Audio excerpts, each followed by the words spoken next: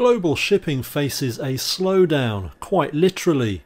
Big container lines are reducing sailing speeds to save fuel.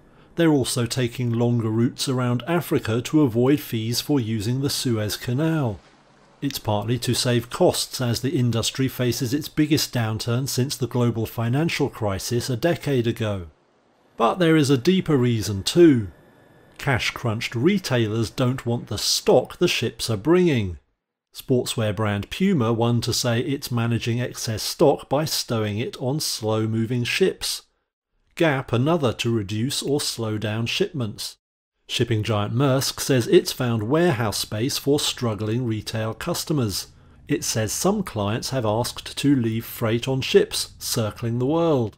In all, the volume of clothing arriving in the US is down by almost a fifth on the year. Luggage is down by more than a third. That all leaves a headache for retailers like Walmart and Amazon, which still want rapid deliveries. They've been left to fight for space on the few fast ships left. Air freight isn't an option, as a lack of flights means a lack of capacity and higher prices.